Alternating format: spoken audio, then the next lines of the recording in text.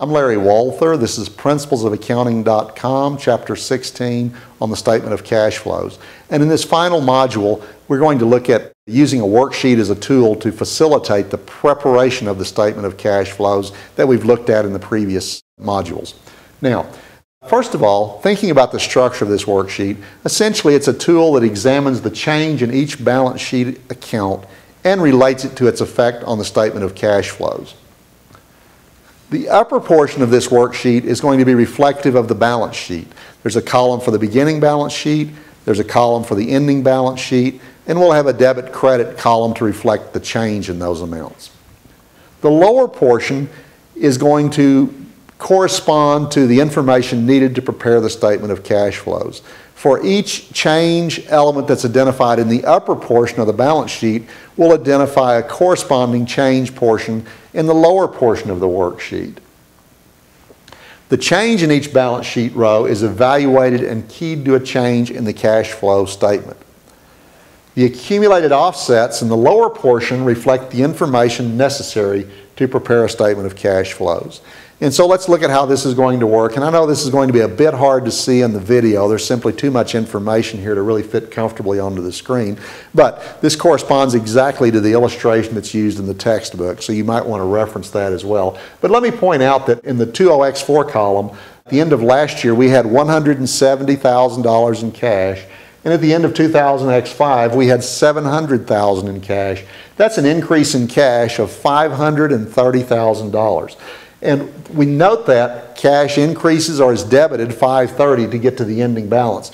We're going to drop an offsetting credit in the lower portion of the spreadsheet reflecting the increase in cash. Obviously, the amount of the increase in cash, that number is needed to complete a statement of cash flows. Let's just randomly pick another line. In this case, it looks like we landed on the accounts payable line. Accounts payable increased from $200,000 to $270,000 during the year. We're crediting accounts payable in the balance sheet to reflect that change. That's offset in the lower portion of the spreadsheet corresponding to the cash flow statement in the debit column as an increase in accounts payable. Now, an increase in accounts payable corresponds to a positive cash flow effect. We incurred costs that we have not yet funded. So we're creating that difference between accounting income and cash flows. It's a positive effect on the cash flow, hence it's shown as a debit in that lower portion of the worksheet.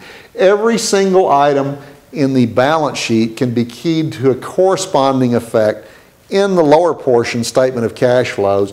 Once the balance sheet is completely reconciled, the lower portion of the worksheet contains or includes the information that's needed to prepare the statement of cash flows.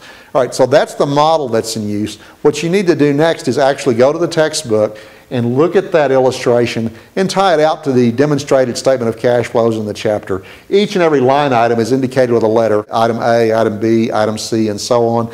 And in the book, there's a table with a corresponding explanation of why that change does what it does to help you understand this particular tool for preparing a statement of cash flows. The worksheet is optional, it's not imperative, it's not a financial statement, it's simply a tool that facilitates the process of preparing a statement of cash flows. Indeed, there are other approaches that might be used in lieu of a worksheet to get to the statement of cash flows, but this is a very good tool, a well-organized tool that will enable that process for generating your statement of cash flows.